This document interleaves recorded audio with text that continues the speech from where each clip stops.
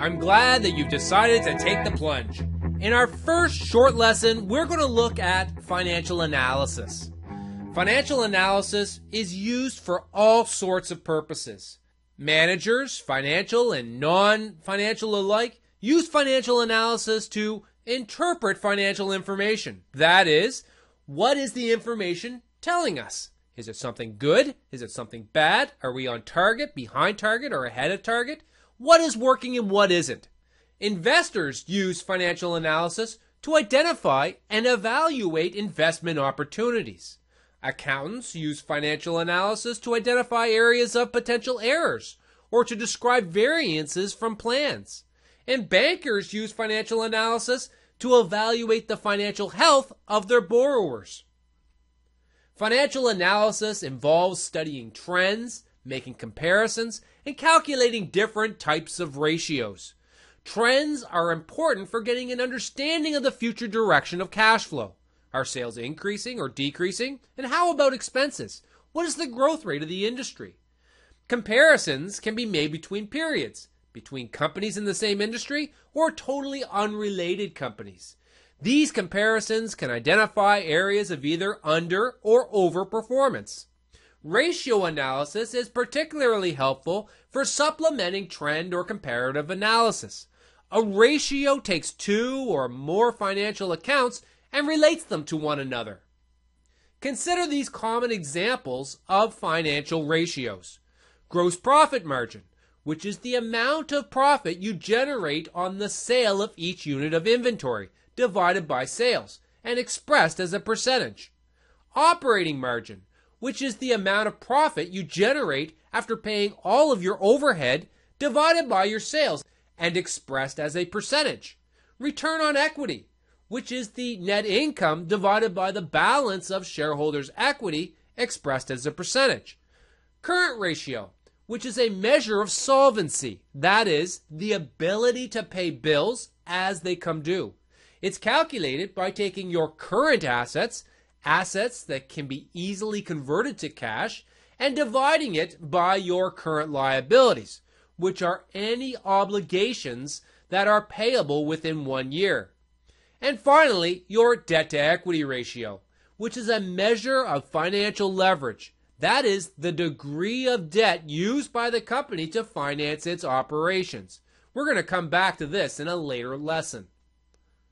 I've developed a course covering all of the different types of financial analysis and ratios that are used in practice. So for more information or a deeper understanding, I'd suggest you go there or refer to the teaching supplement that I'm providing with this course that summarizes all of the various ratios and their purposes. To become proficient at financial analysis, you need to appreciate the difference in perspective between accountants and financial analysts. The main reason is because much of this ratio analysis and trend analysis that we just talked about is based on an accountant's view of the world. Now, accountants keep the records and report the results. The financial analyst, on the other hand, analyzes and interprets them. Recognize that both perspectives are useful and valuable. It's like looking at the same coin only from opposite directions. Let's sensitize you by working through an example. Let's substitute a balance sheet of Microsoft Corporation for the coin for a moment. A balance sheet shows the value of assets, liabilities, and equity of a business at a specific point in time, often December 31st at midnight. It adds up all the various categories of assets, does the same for liabilities, and the difference represents the residual interest I talked about during the introduction. Let's look at the shareholders' equity section of the balance sheet specifically. The shareholders' equity is made up of a number of lines in what accountants call accounts. Capital stock or common stock typically represent the value of the money received when the shares were issued initially, which, by the way, is in all likelihood different than the amount you paid for your shares.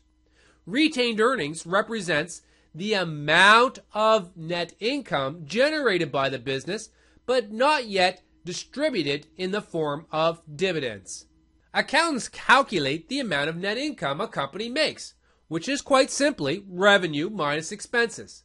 Positive net income flows into retained earnings, and dividends paid to shareholders gets posted against this account. When you take the value of shareholders' equity and divide it by the number of shares a company has issued and outstanding, you are calculating the book value of equity per share. This is an accountant's view of value, but it's rarely the true market value because it's based on historical performance. The finance view of the world is different. Finance people are forward-looking. The market of buyers and sellers set the return expectation for this company, and this is signaled by the trading price. The stock price is significantly influenced by the expectation of future earnings. The stock markets tend to favor earnings and not cash flow, as cash flow tends to be a little more erratic between years. Note the variation from finance theory, which dictates that cash flow, not earnings, should determine value. Practical insight number 1, duly noted. Notice that we can take that 8.1 billion shares and multiply it by the $47.47 trading price to calculate what is called market capitalization of $384 billion. When compared to the accountant's view of shareholders' equity that we saw on the previous slide, this number is 4.19 times higher.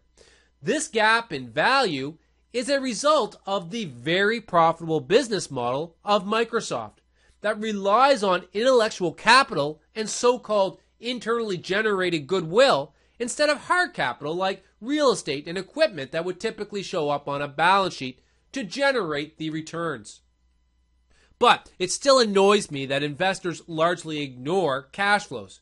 Fortunately, the financial statements contain a statement that helps us better understand cash flow better. In this course, we won't spend a lot of time talking about the difference between accounting income and cash income, but just realize that in practice, the two vary. Accounting income is full of non-cash charges, such as depreciation, amortization, accruals of various sorts, and dozens of other adjustments that exist to report transactions in the most appropriate period. Cash income, on the other hand, is a little harder to gain because it is what it is. Both perspectives are important, but they are almost never the same over any given period. However, over the life cycle of a company, cash income and accounting income will balance out to exactly the same thing. Sometimes it takes a long time to see the convergence. In this lesson, we talked about financial analysis. Financial analysis is a core skill that requires strong financial literacy. The accountant's financial statements form the backbone of financial analysis. However, it doesn't tell a complete story and must be supplemented with other sources of information. For instance, stock market information or operational information, as we talked about during this lesson. Financial analysis is used to assess financial state and to forecast the future, which is the topic of our next lesson.